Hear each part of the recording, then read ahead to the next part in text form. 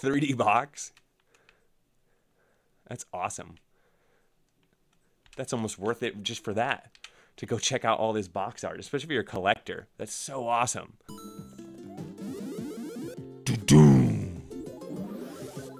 It's-a me. Let's-a go. Today, we've got a LaunchBox build, a small one, coming in at 60 gigabytes, small little download, and 60 systems, 20,000 games. You can see on the left side here. You can use it with the free version of LaunchBox, or you can get LaunchBox and do big box like you see right here. You can discover games from the 1970s, 1980s, and 1990s. This is a extra retro one for you all, something I don't normally review. Typically, I'm in the, Sega Genesis and then upwards of PlayStation 1, PlayStation 2, PlayStation 3. Well, this one has no PlayStation, no PSP, no PlayStation. We're talking Commodore, Amiga, Nintendo, Famicom, etc. So if you're into the older retro gaming, this one might be for you. Could be a good build for those of you that like this 1970s, late 70s, 80s, 90s, but also those of you want to just back all this stuff up, have archives of it, or you want like a jump off point, like a LaunchBox that's almost set up, but it's a nice little starting point. Now everything runs on RetroArch on this build, so it makes it super easy to use. So let's go ahead. I'll share with you the file sizes. We'll go through the different systems, see what games are on here, and then we'll play some games, and then I'll give you my final thoughts. So let's go ahead and jump into it. All right, so as far as file sizes, it's a 56.3 gigabyte download at 60 billion bytes. And then once you get it all extracted, it's around 60 gigabytes at 64, almost 0.5 billion bytes. So small build here. You have LaunchBox. Big box. It looks like it's not cracked, which I appreciate that. You should go support LaunchBox. It should tell me here you need to go buy LaunchBox as I load this up. Big box. All right, so you can see I'm on the free version, so not all the features are unlocked. You don't have big box, but you can easily buy it, and I highly recommend supporting LaunchBox. It's a great software. That being said, it has 20,520 games total, and you can see the systems here. 59. 60. Oh, I think it even says that on the, I'm so dumb. It says it right there. No intro, 60 retro systems. Oh man, don't you love it? All right, Amstrad CPC. So a lot of this stuff, I don't really play these older kind of PC style retro games, but some people love it. So I like to cover it. And if you have some suggestions for me, some games you grew up with that I need to check out, let me know in the comments below. You got the Ataris, all of them, even the portables here. You got the Bally, Astrocade, Casio, so random. Then you have Coleco, Commodore 64, Commodore Amiga. Let's go through the game counts here. So 2,800 games here. 25 games here, Atari 6, all the Atari games, all the Atari, only 70, 5200, 59, 7800, Jaguar 55. This was a cool system. Love the artwork on this system as well. Really cool. Atari Lynx 71, Astrocade 48, Casio, as you see, only about 5. Coleco 140, pretty much all of them. Commodore 64 almost 1600, Amiga 2150. That's a lot of games, and I know Amiga's a great system. Alien Breed, really good game. Lemmings, Aliens, like a lot of really Arkanoid, so much fun stuff on there. Commodore LUS 410, Commodore VIC 20 213, Arcadia 55, 3D Bowling. Oh wow, look at the artwork on the right there. We got 55 games in the Emerson. For the Super Cassette Vision 23. Honestly, I just like looking at all this box art. Pretty cool. That was 30 games, 9 games on the Super here. Game Park GP32. So a lot of these Japanese games. This one says Game Boy Advance. So I guess that's their version of the Game Boy Advance, the Game Park GP32, or in that era. GCE Vectrix 37. Game Master 12. Odyssey 2 110. Mattel Intellivision 141, MSX 600, MSX2 150, MSX2 Plus 24. PC Engine, really fun system here. If you like Nintendo, check out PC Engine 159. Super Graphics 5, the same 5 you see on most builds. TurboGrafx 16, 694. Now, Nintendo 64 DD, this is so interesting. They included Nintendo 64 DD, but they didn't include just regular Nintendo 64? Like, that to me is just a missed opportunity. Am I reading this right? Yeah.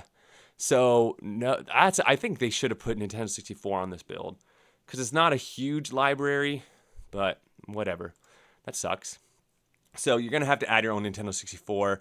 Nintendo DS 64 games, only half of them have the artwork, but looks like you are going to get Pearl and Diamond. You're going to get the Marios and the Zeldas, the WarioWare, Metroid, and then looks like you have Mario Kart on here, Tony Hawk, Sonic Rush, Animal Crossing. So you do have the heavy hitters on the Nintendo DS.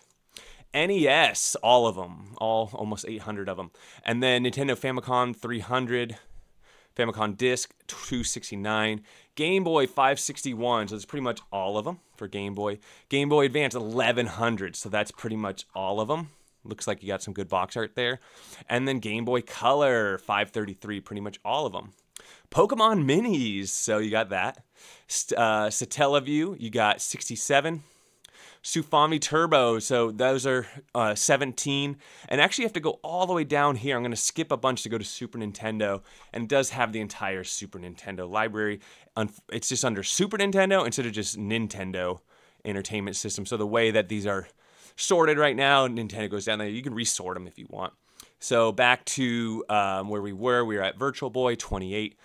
Video Pack 27, Video Pack Plus 32, 32X 33, Sega Genesis, all of them, Sega Mark III 68, Sega Master System, most of them, Sega Pico 320, SG 1000 100, ZX Sinclair 4000 games. There's one where you're stuffing a lot of games. Neo Geo 153, pretty much all of them. Neo Geo Pocket and Pocket Color about 100 between the two. We already did Super Nintendo. Tiger Game. Wow. Look at that. Look at the graphics on there. I remember I had that. I had the Mortal Kombat Trilogy Tiger. But these are those portable games. I actually have behind me, I have the Summer Olympics. It's not even on here. Sonic Jam. I mean, yeah, look at it go. So you do get 22 of those. VTech, you got 17. Supervision, you got 63. Wonder Swan, 110. And then Color, 90. So for me, this is a great gateway into those older systems. I mean, what years were these? I always forget. So 84, 1990. So this is 1977 on Atari 2600. Casio was 95. Commodore 64 was 82. So late 70s, a lot of 80s, and some 90s are the eras as far as what you're going to find on this build. So here we are in Big Box, and so for example we go to Atari Jaguar, and this is way cooler front end, am I right? Like, look at this go. So much, so pretty, and very interactive. It's like a complete arcade system. Really nice front end here. Looks like it's missing a graphics for MSX2. But for example, NES. Look at that, pretty cool. And then I think you hit select or start on your controller, or okay, yeah, you can jump around with your trigger buttons. And then B back select, which is your, oh, here we go. You can change the views. Oh, wow, you can even move the box around. I did not know you could do that. Let's go ahead and go back out of this. Oh, I just clicked on it. Okay, yeah, Nintendo. And then look, with your analog stick, you can move the box. I did not know you could do that. That's pretty cool. A 3D box. That's awesome. That's almost worth it just for that. To go check out all this box art, especially if you're a collector. That's so awesome. Another reason for emulation. Okay, so LaunchBox works really well. I guess you go back to the main menu here. You can download more themes. You can do a search for a particular game. You can set it up any way you want. I'm using an Xbox 360 controller right now. It controls everything. And you can just launch a game. So, without further ado, let's go ahead and play some games. All right, so let's play a little Atari. Here we go, Aliens. It's kind of like Pac-Man. I know back then a lot of the games Even the ET game was initially supposed to be like a Pac-Man-like game. It was just really popular back then. So a lot of gaming history here. Here we have Tetris for, I think it's one of the Game Boys. And it's running really good. Tetris. Check out this move right here. Look at that.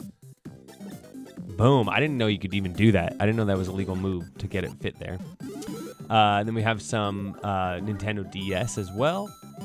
And yeah, most things worked. I did find Tiger did not work. The emulator was not set up for that yet. But all you have to do is go into LaunchBox, go to settings, go to emulators, and then add the platforms on there. And then it worked no problem. My capture card was a little weird here. It works just fine. Joe and Mac, not an issue at all. It's just my capture card was the screen was capturing it a little to the upper left, not the lower right. Same thing with, we got another Atari here, Atari Jaguar. But anyways, the build, it's small, it's tiny. It was a little unfortunate that some of the older systems like Tiger did not work. But even Pokemon Minis worked, all the other stuff worked. It was just like a couple of systems. So out of the 60 systems, 57 of them worked just fine. There's not a huge arcade set on here. You really only got Neo Geo, so that might be a deal breaker for some people. But like I said, for a jumping off point to have RetroArch all set up and LaunchBox, and you just throw it on here, you can easily update LaunchBox, and then it's ready to go. So some people are gonna love this one. Some people they're gonna want something different. But that's what I think. Let me know what y'all think. Don't forget to like, subscribe, and we'll catch you on the next one.